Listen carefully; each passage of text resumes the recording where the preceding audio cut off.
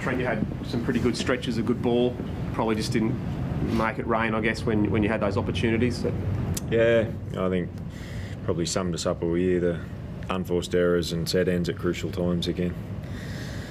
And they're courageous and they try hard, but I said before, that's not enough to win you the game in the NRL. You got to control the footy, and until we fix our set ends at crucial times there again, our first set in the second half, dropping the ball off, a dropout, little things like that you just can't do. So. Disappointed, Trent. You had an opportunity to win that game, but it was, in the balance at half time, and yet you were outplayed them, out enthused. They got over the line 3 times. Yeah. How disappointing is that when you had that chance? Yeah, it is disappointing, mate.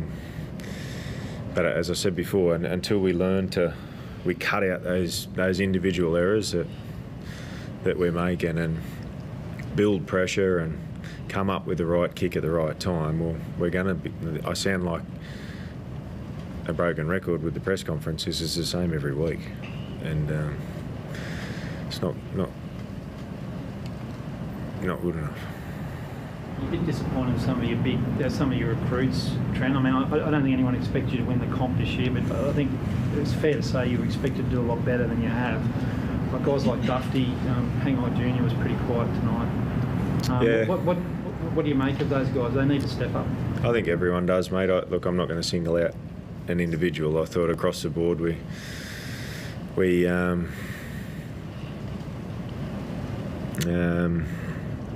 just making too many errors, mate, and making it too hard on ourselves. And I think everyone needs to have a look at themselves. Yeah.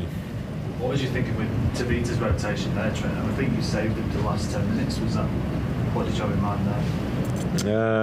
Yeah, we were looking. He was looking a little bit tired at times. So I thought Patolo done a fair job when he went on. A little error there defensively, but he's a young player with some ability. But yeah, it's just how it panned out.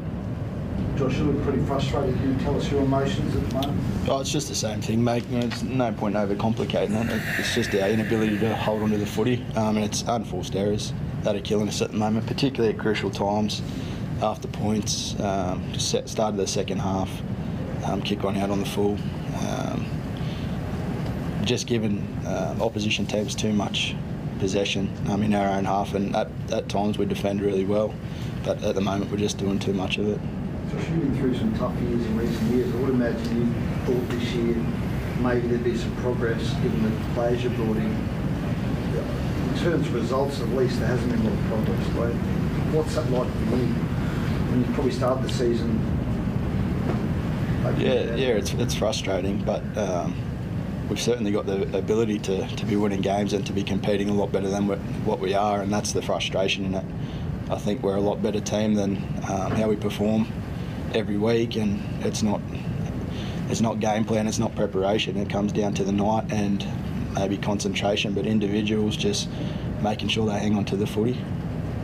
Trent, when you talk about set ends, you're talking about your key position guys. So what needs to happen for that to progress? Does Matt Burton, I know he's new to the club, does he have to take some more control? How do you see that getting better? Oh, look, I thought Matty's kicking at times was brilliant, in the first half, but the kick after half time probably summed it up, and when Matty had the ball and played the ball, and it just put us on the back foot straight away. And across the board, we just need to be better in that area, So, yeah. Do you think about moving Josh Addo-Carr at all, Trent? Like, whenever he gets the ball, he looks really dangerous in space, but that seems to not happen enough for a guy of his calibre. Yeah, definitely. And it's going to come with more possession you get and the better quality ball that he's getting. Josh is relying on a lot of things that happen inside him. And he's got a licence to get around the field as well. But it's hard to put blame on your winger when not a lot going right inside him.